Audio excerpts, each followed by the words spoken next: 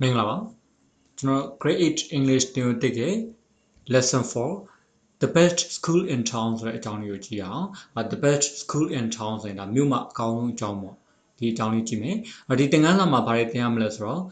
School Pamphlet ကျောင်းလက်ကမ်းစာဆောင်လေးအကြောင်းသင်ရမယ်နောက်တစ်ခုက A Description of a School ကျောင်းကိုတည်ဖို့ပုံလေးအကြောင်းပေါ့ဒီအကြောင်းအရာလေးကိုကျွန်တော်တို့ကြည့်ကြအောင် Writing 1A မှာဘာပြောထားလဲဆိုတော့ In pairs, ask and answer the questions based on the information in the school pamphlet. In pairs ဆိုတာကနှစ်ယောက်တွေ့ပြီးတော့ ask and answer the questions မိခွန်းတွေကိုအမေးအဖြေလုပ်ပါတဲ့ based on the information in the school pamphlet ကျောင်းလက်ကမ်းစာဆောင်ကအချက်လက်တွေပေါ်မှာအခြေခံပြီးတော့မိခွန်းတွေကိုအမေးအဖြေလုပ်ပါတဲ့ဒါ exercise 1A အဲ့လိုလုပ်ပြီးတဲ့အခါကျတော့ 1B မှာဘာလုပ်ခိုင်းတယ်လဲဆိုတော့ replace the italicized information in the school pamphlet with the information of your school italicized ဆိုတာကစလုံးအစောင်းနဲ့ရေးထားတာပြတာအဲ့တော့ replace the italicized information အဲ့တော့ဒီစလုံးစောင်းနဲ့ရေးထားတဲ့ပေါ့နော်အဲ့ဒီ italicized လုပ်ထားတဲ့အချက်အလက်ကလေးတွေအဲ့ဒါလေးကိုအစားထိုးရမယ်ဘယ်သူနဲ့လဲဆိုတော့ဗမာရှိတဲ့ဥစ္စာလဲဆိုတော့ in the school pamphlet အဲ့ဒီကျောင်းလက်ကမ်းစာဆောင်ကစလုံးစောင်းနဲ့ရေးထားတဲ့အချက်လက်ကလေးတွေကိုကိုကအစားထိုးပေးရမယ်ဘာနဲ့လဲဆိုတော့ with the information of your school သင်ကျောင်းရဲ့အချက်လက်တွေနဲ့အစားထိုးပေးပါတဲ့ဒါဆိုရင် school pamphlet ကိုကြည့်ဖို့လိုသွားပြီပေါ့အဲ့တော့စာမျက်နှာ22နော် please turn to page number 22 and you will find the school pamphlet ကျောင်းလက်ကမ်းစာဆောင်လေးတွေ့ပါလိမ့်မယ်ဒီမှာတစ်ချက်ချင်းပြပြထားမယ်နော်သူကပြထားတာက basic education high school မြို့တစ်အဲ့တော့မြို့တစ်အခြေခံပညာထက်တန်းကျောင်းပြောထားတယ် location ဒီနေရာက number 10 main road year established တည်ထောင်တဲ့ခုနှစ်ကတော့ဒါ1970 1980ခုနှစ်မှာတည်ထောင်တဲ့ principal ကျောင်းအုပ်ကြတော့ဒါဦးတိုးဟန် number of teachers ဆရာဆရာမအရေအတွက်ကတော့40 number of students ကျောင်းသားကျောင်းသူတွေအရေအတွက်ကတော့1200ဒါကကျောင်းရဲ့အချက်လက်တချို့ school facilities ဆိုတာကအထောက်အပံ့ပစ္စည်းပစ္စယတွေအဆောက်အဦတွေဒါတွေအကုန်လုံးကို facility လို့ပြောပါတယ်school facilities ဆိုရင်ဒီကျောင်းရဲ့အထောက်အပံ့ပစ္စည်းပစ္စယတွေအဆောက်အဦတွေပေါ့ဒါတွေကဘာပေးထားသလဲကြည့်အောင် multi purpose hall ဒါဘက်စုံသုံးခန်းမပေါ့ library စာကြည့်တာ science lab သိပ္ပံဓာတ်ခွဲခန်း playground ကစားကွင်း canteen ကျောင်းမုံစားဆိုင်ပေါ့နော် canteen ပေါ့နောက် two car parks ကားရပ်နားတဲ့နေရာနှစ်ခုနောက် basket rack စပိတ်ရပ်နားတဲ့နေရာပေါ့နော်ဒါလေးတွေကိုသူကပေးထားတယ်အဲ့ဒီအကုန်လုံးကဒါ school facilities ပေါ့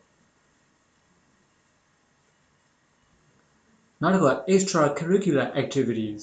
ဒီသင်ရိုးပြင်ပပေါ့ကျောင်းမှာသင်တဲ့ဥစ္စာတွေအပြင်တခြားပြင်ပနော်ဘာတွေများလှူရှားမှုရှိတယ်လေအဲ့ဒီအကြောင်းနဲ့ပတ်သက်ပြီးတော့လေ pamphlet ဒီမှာကြည့်နိုင်မယ် extracurricular activities နေနဲ့ဆိုရင်ဘာတွေရှိမလဲဆိုတော့ essay competitions ဒါစာရေးစာကုန်းပြိုင်ပွဲတွေပေါ့နောက်တစ်ခုက impromptu talk competitions ကြာပန်းစကားပြောပြိုင်ပွဲတွေ school sports ဒါတော့ကျောင်းအားကစားပေါ့ scouting ကင်းထောက်နော်အဲ့တော့ကင်းထောက်လူငယ်တွေပါကြောက်ဘူးလိမ့်မယ်ဒါ scouting school trips ဒါကျောင်းခီးတွေပေါ့ basic computer course အခြေခံကွန်ပျူတာသင်တန်း first aid training course ရှေးဦးသူနာပြုလေ့ကျင့်သင်တန်း school concert ကျောင်းဖျော်ဖြေပွဲ school band ကျောင်းတီးဝိုင်းဒါတွေအကုန်လုံးက they all are extracurricular activities သင်ရိုးပြင်ပလှုပ်ရှားမှုတွေကြီးပါပဲအဲ့ဒါလေးတွေကိုသူက pamphlet မှာပေးထားတယ်ဒီအချက်လက်ကလေးကြည့်ပြီးတော့ဒီ exercise 1A ကိုတစ်ချက်ပြင်ကြည့်ကြတာအဲ့တော့ဒီအချက်ကလေးကိုကြည့်ပြီးတော့သူကဘာလုပ်ခိုင်းတာလဲဆိုတော့မေးခွန်းလေးတွေအမေးအဖြေလုပ်ခိုင်းတာfor example ပထမဆုံး location ကိုကြည့်ပြီးတော့ပြောလို့ရတယ်for example where is your school located ကျောင်းဘာမှာရှိလဲဆိုရင် it is located at number 10 main road ဒီလိုပြောလို့ရတာပေါ့နော်နောက်တစ်ခု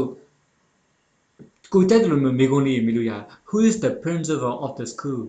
ကျောင်းအုပ်ကြီးကဘယ်သူလဲဒါဆိုရင်ဦးတိုးဟန်ဒီလိုလေးပြောလို့ရအဲ့တော့ how many students are there in your school ကျောင်းမှာကျောင်းသားဘယ်နှစ်ယောက်ရှိတယ်လဲဆိုရင်1200ဒီလိုလေးပြောမှာပေါ့နော်နောက်တစ်ခုကwhat can you do practical experiments literally the leader mood ko pama long naim lo so in the science lab သိပ္ပံတက်ခွဲခန်းမှာလုပ်နိုင်မယ်ဒီလိုမျိုးလေးတွေပြောလို့ရတယ်နောက်တစ်ခုဟာနောက်တစ်ခု which competitions are usually held in your school ကျောင်းမှာဘယ်ပြိုင်ပွဲတွေလုပ်လို့ရှိတယ်လဲဆိုရင်ကိုကကြိုက်တဲ့ဥစ္စာလေးပြောလို့ရအောင် for example essay competitions and impromptu talk competitions are usually held in my school စသဖြင့်ဒီလိုမျိုးလေးကိုပြောမှာပေါ့နော်အဲ့တော့အဲ့လိုမျိုးအမေးဖြေလို့ရမယ့်ဥစ္စာ exercise 1A ပါဒီမှာ contact တော့ပြီးထားတယ်0912345667ဒီလိုပြီးထားတယ်အဲ့တော့နောက်တစ်ချက်ကြည့်အောင်မယ်သူကစလုံးကောင်းနဲ့ရေးထားတဲ့အချက်လက်ကလေးပါအဲ့ဒီ italicized လုပ်ထားတဲ့ information တွေကိုကိုယ့်ဥစ္စာလေးနဲ့အစားပြန်ထိုးတဲ့ကြဒါဆိုအစနဲ့ပြန်ကြည့်အောင် exercise 1B အတွက်location ဒီမှာ italicized လုပ်ထားတဲ့ဥစ္စာ number 10 May Road okay where is your school located ကိုကြောင်းအောင်ဘယ်မှာရှိတယ်လဲဥပမာကိုကြောင်းကတစ္ဆာလမ်းပေါ်မှာရှိတယ် for example သူရဲ့အမှတ်ကကျောင်းရဲ့အမှတ်ကဥပမာ16ဆိုပါစို့ so you can say number 16 Tissa Road ဥပမာပြောတာနော်နောက်တစ်ခုကတည်ထောင်တဲ့ year established ဒီမှာ1980လို့သူကပြောထားတယ်အဲ့တော့ကိုကျောင်းထူထောင်တဲ့ဥစ္စာကတော့ဒါနောက်ကျတယ်2000ခုနှစ်မှာစပြီးထူထောင်လို့ဆိုလည်းရတယ်2000ပေါ့ဟုတ်ပြီနော်အဲ့တော့ number of teachers ဆိုတဲ့နေရာမှာ40လို့သူကပြောထားတယ်ကိုကျောင်းက for example middle school ဖြစ်တဲ့အတွက်ကြောင့်မလို့20ပဲရှိတယ်ဆိုရင်ဒါ20လို့ပြောလို့ရတယ်အဲ့လိုပဲကျောင်းသားအရေအတွက်တွေကိုပြောတဲ့အခါမှာ1200ရှိချင်မှရှိမှာပေါ့ for example 400 students ကျောင်းသား400ရှိတယ်စသဖြင့်အဲ့လိုမျိုး italicized လုပ်ထားတဲ့စလုံးလုံးနဲ့လုပ်ထားတဲ့ဥစ္စာလေးတွေကိုကိုကျောင်းရဲ့အချက်လက်ကလေးနဲ့ပြန်ရေးပြီးတဲ့ okay ဒါဆိုရင်ကိုကျောင်းအချက်လက်ကလေးနဲ့ရေးကြည့်ပါဦးဒီမှာလည်းအဲ့ဒါပဲเนาะschool facilities အနေနဲ့ကိုကျောင်းမှာဆိုရင်ဘာရှိတယ်လဲ for example multi purpose hall ကတော့ရှိတဲ့ကြတယ်ဒါဆိုဒါလေးထည့်လိုက် library လေးရှိတဲ့ကြတယ် science lab ကတော့ရှိချင်မှရှိမှာပေါ့ playground canteen တို့ဒါရှိမယ်car park နေရာတော့ရှိချင်မှရှိမယ်ဒါမျိုးဆိုရင်မထည့်နဲ့ပေါ့ bicycle rack ရှိတယ်ဆိုရင် bicycle rack ထည့်စသဖြင့်ကိုကျောင်းရဲ့ school facilities တွေထည့်ပြီးနောက်ထပ်တခြားဥစ္စာတွေရှိနေထည့်လို့ရနောက်တစ်ခါ extracurricular activities တွေနဲ့ဆိုရင်ကိုကျောင်းကဘာလုပ်တယ်လဲessay competitions တွေလုပ်တယ်ဒါနဲ့ကြာပန်းပြိုင်စကားပြောပြိုင်ပွဲတွေမလုပ်ဘူး impromptu talk competitions တွေမလုပ်ဘူးဆိုရင်ဒါတွေကိုခြံထားခဲ့တယ်နောက် school sports ကျောင်းအားကစားတော့လုပ်တယ်ဒါနဲ့ scouting မလုပ်ဘူးဆိုရင် scouting ကိုခြံထားခဲ့တခြားကိုကျောင်းကလုပ်တဲ့ဥစ္စာဘာရှိတယ်လဲအဲ့ဒီဥစ္စာလေးကိုအစားထိုးပြီးပြောသွားဒါဆိုရင်ကိုကျောင်းအကြောင်းလည်းရဟုတ်ပြီနော်နောက်တစ်ခါ useful language လေးတစ်ချက်ကြည့်အောင်ကျွန်တော်အခုပြောမယ့်အကြောင်းအရာက there is used in the place of subject of a sentence to say that something or someone exists but there is used there ကိုသုံးတယ်ဘယ်မှာသုံးတယ်လဲဆိုတော့ in the place of the subject of a sentence ဝကျတစ်ကြောင်းရဲ့နော် subject နေရာမှာ there ကိုသုံးတယ်ဘာလို့ဖို့အတွက်လဲ to say that something or someone exists တစုံတစ်ခုဒါမှမဟုတ်တစုံတစ်ယောက်တည်ရှိတယ်ဆိုတာကိုပြောဖို့အတွက်ဝကျတစ်ကြောင်းရဲ့ subject နေရာမှာ there ကိုသုံးတယ်ဒါ there သုံးဆိုတာတဲ့ပုံစံOkay နောက်တစ်ခု there ကိုဘယ်လိုပုံစံမျိုးလေးနဲ့သုံးတယ်လို့ကျွန်တော်ကြည့်မယ် there is plus singular countable noun or uncountable noun တခုကိန်းနံနေနော်ရေးတွက်လို့ရတဲ့တခုကိန်းနံနေဒါမှမဟုတ်ရေးတွက်လို့မရတဲ့နံနေနဲ့ဆိုရင် there is တုံးอ่ะ for example there is a playground near the school gate ကျောင်းဝင်းတကားနားမှာကစားကွင်းတစ်ခုရှိတယ်အဲ့တော့ playground ဆိုကြည့်အောင်ရေးတွက်လို့ရလား can you count it ရေးတွက်လို့ရလားရတာပေါ့တစ်ခုနှစ်ခုစသဖြင့်လိုမျိုးရေးတွက်လို့ရတယ် countable noun ဖြစ်တယ်ကစားကွင်းဘယ်နှခုရှိတယ်လဲဒီမှာပြောထားဘယ်နှခုလဲတစ်ခုပဲဒါဆိုရင်ဒါက singular countable noun ဖြစ်တယ်အဲ့လိုမျိုးပြောချင်တဲ့အခါမျိုးကျတော့ there is ကိုသုံးပါဒါကြောင့်မလို့ there is a playground near the school gate ဒီလိုလေးပြောပြရနောက်တစ်ခုကျတော့ uncountable noun နေလေ there is သုံးပါ for example many ပတ်စံဆိုတာရေးတွက်လို့မရဘူးเนาะအဲ့တော့တစ်ချက်လည်းပဲပတ်စံပဲ1000လည်းပတ်စံပဲ1000လည်းပတ်စံပဲအကုန်လုံး many ပဲရေးတွက်လို့မရ okay အဲ့လိုမျိုး uncountable noun နေနေဆိုရင်ဘာကိုသုံးရတယ်လဲဆိုတော့ there is ကိုသုံးရဒါကြောင့်မလို့ there is no money in my pocket ကျွန်တော် pocket ထဲမှာပတ်စံမရှိဘူးဒီလိုလေးပြောလို့ရဒါက there is နဲ့သုံးထားတဲ့ပုံစံ there are သုံးတဲ့ပုံစံလေးကိုပြောကြည့်မယ်there are plus plural countable noun ရေးတွက်လို့ရတဲ့အများကြီးနာမည်နဲ့ဆိုရင်တော့ကျွန်တော်တို့က there are သုံးပါဟုတ်ပြီနော်ရေးတွက်လို့လည်းရမယ်အများကြီးနဲ့ဖြစ်မယ်ဆိုရင် there are သုံးပါ For example, there are 30 teachers in our school. ကျွန်တော်တို့ကျောင်းမှာဆက်ဆက်မှ30ရှိတယ်။အဲ့တော့မှ30 teachers ဆိုတာဒါတွေအကုန်လုံးရေးတွက်လို့ရလို့30ဖြစ်နေတယ်။နောက်တစ်ခုကအများကြီးနဲ့ဖြစ်နေတယ်ဆိုတဲ့အတွက်ကြောင့်မလို့ there are တော့ဒါကြောင့်မလို့ there are 30 teachers in our school ဒီလိုလေးပြောမှာပေါ့။ဒီသဘောတရားနားလည်ပြီဆိုရင် exercise လေးလုပ်ကြည့်အောင်။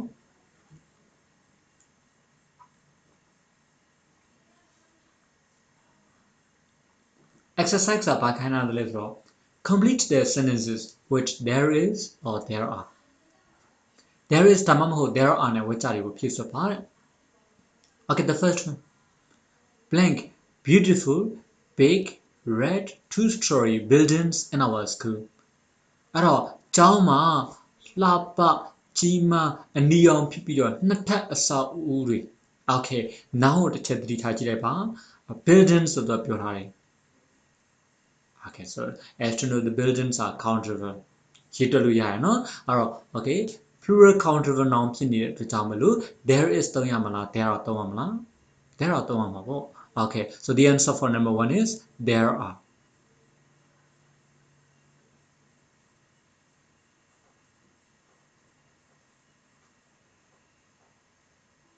The next one, number 2. Blank 40 teachers and 1,200 students in our school. ကျောင်းမှာဆက်စမ40နဲ့ကျောင်းသား1200ရှိ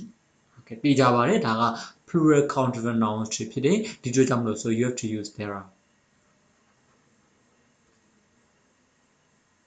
3. Blank a school library where we can read newspapers, journals, etc.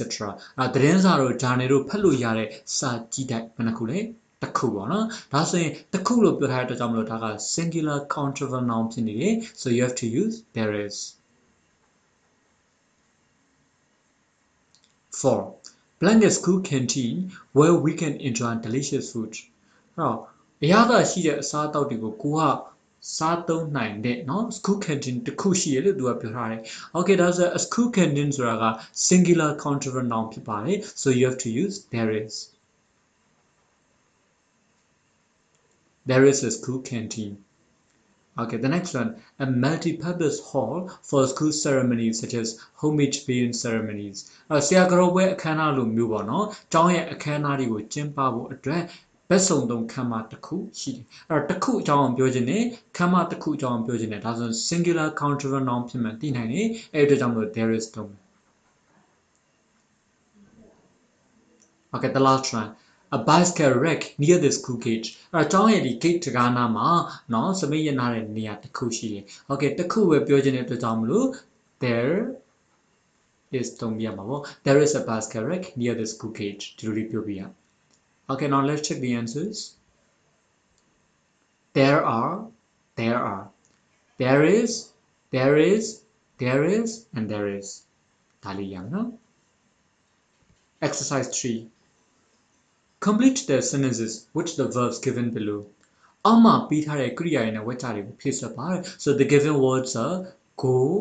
include, take part, attend, play, and borrow. Okay, go ဆိုတာဒါသွားတာပေါ့ include ဆိုရင်ပါဝင်တယ် take part ဆိုရင်ဒါပါဝင်တယ်ပါဝင်ဆင်နေတဲ့သဘောမျိုးဆိုရင် take part ပေါ့နောက်တစ်ခု attend ဆိုရင်တော့တက်ရောက်တယ် play ကစားတယ် borrow ချီးငှားတယ် so you have to use these verbs to complete the blanks correctly ဖြည့်ဖို့ဒါတွေသုံးရမှာနော် the first one, we can blank books from the school library but we must have a library card အဲ့တော့ကျောင်းစာကြည့်တဲ့အနေနဲ့စာအုပ်တွေကိုဘာလို့ရမလဲဒီကြတာငှားလို့ရတာဖြစ်မှာပေါ့နော်ဒါနဲ့စာကြည့်တဲ့ကတ်တော့ရှိရမယ် Okay, ငှားတယ်လို့အဓိပ္ပာယ်ရတဲ့စကားလုံးလေးလိုက်ကြည့်လိုက်တဲ့အခါမှာ you will find borrow so the answer for number 1 is borrow. 2. We can blank a basic computer course or a first aid training course at weekends. အဲ့တော့စနေတနင်္ဂနွေတွေမှာအခြေခံကွန်ပျူတာသင်တန်းတွေဒါမှမဟုတ်ရှေ့ဦးသူနာပြုသင်တန်းတွေကိုဘာလို့ရမလဲသင်တန်းဆိုရင်တက်လို့ရမှာပေါ့ Okay, so the answer for number 2 is attend.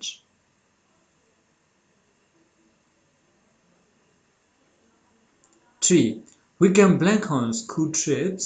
to interesting places. စိတ်ဝင်စားစရာကောင်းတဲ့နေရာတွေကိုကျောင်းခရီးတွေဘာလို့ရမလဲသွားလို့ရမှာပေါ့ဟုတ်တယ်နော် Okay, so the answer for number 3 is go on school trips.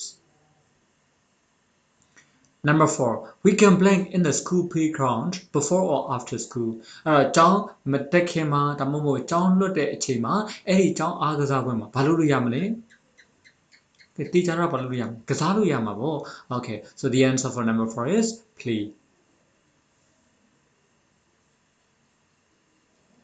Number 5, our school alumni blank successful businessmen, film directors, writers and doctors. အဲ့တော့ကျောင်းသားဟောင်းနေတယ်မောင်နော် alumni နဲ့မှာဘာတွေပါမလဲဆိုတော့အောင်မြင်တဲ့စီးပွားရေးသမားတွေနောက်တစ်ခုက Russian director တွေနောက်တစ်ခုကစာရေးဆရာတွေနောက်ပြီးတော့ဘာတွေပါဝင်မလဲဆိုတော့ doctors တွေဆရာဝန်တွေပါဝင်နေအဲ့တော့ alumni နဲ့မှာက alumni ဆိုတာဒါကကျောင်းသားဟောင်းများပေါ့နော်ဒါ alumni လို့ခေါ်ပါတယ်အဲ့တော့အဲ့ထဲမှာဆိုရင်ခုနကပြောတဲ့ successful businessmen or film directors, writers and doctors ဒါတွေပါမယ် Okay ဒါဆိုအဲ့လိုမျိုးပါဝင်ပါတယ်လို့အဓိပ္ပာယ်ရတဲ့စကားလုံးကဘာဖြစ်မလဲ include ဖြစ်မှာပေါ့